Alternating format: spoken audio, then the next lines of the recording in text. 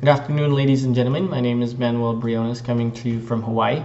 Right now it's 3:47 p.m. over here on a Sunday, and it's currently 85 degrees. I hope everybody's having the same weather as I am and enjoying the weather today as well.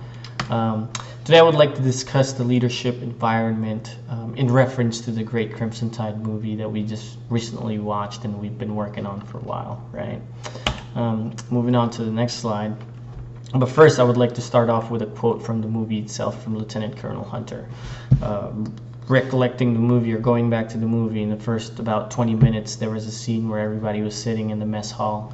All the officers were right next to each other, and they were discussing this quote from either a book or from someone in particular talking about war and nuclear war.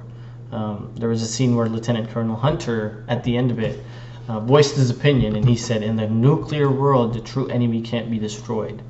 In the nuclear world, the true enemy is war itself." I particularly like this quote in the early stages of the movie because this instantly captured my attention, as well as gave me an idea on how the two leaders will be interacting, because they were definitely looking at their opinions and engaging each other.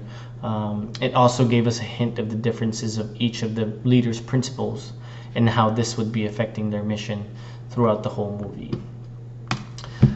So for our agenda, I would like to discuss first of all the core leadership style of Captain Ramsey, and then we're going to move on to Lieutenant Commander Hunter as his core leadership style as well.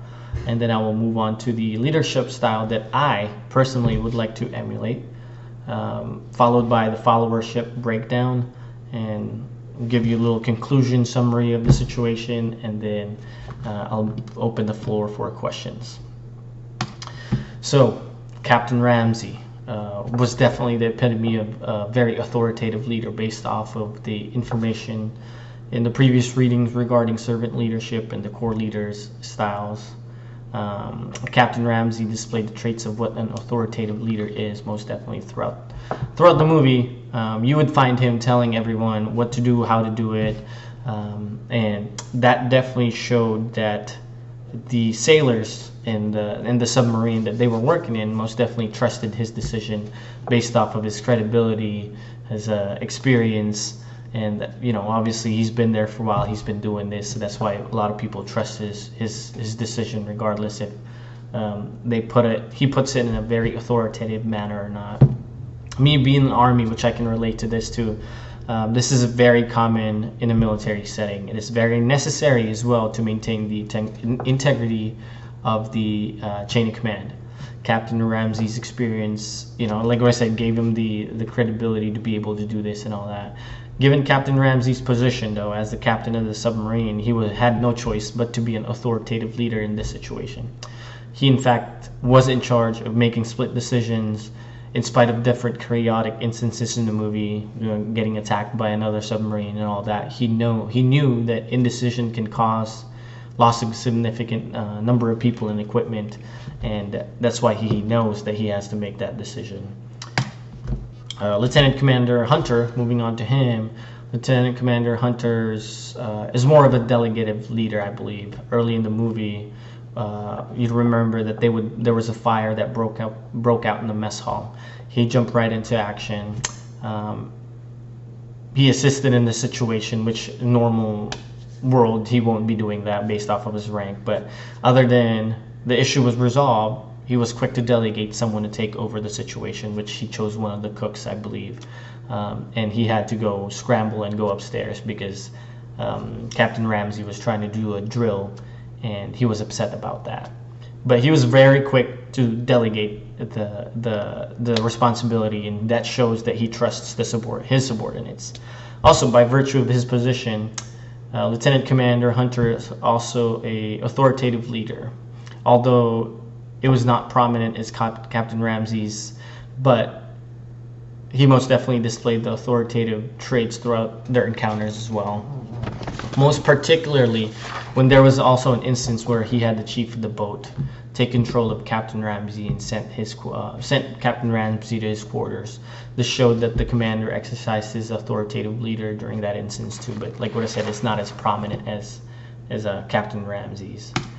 for my personal preference, though, by virtue of my rank and position in the military, which I'm currently a sergeant first class, so that's E7. By default, I have to have the authoritative leadership trait as well. It just comes with a job, although I don't have to stick with one, I believe.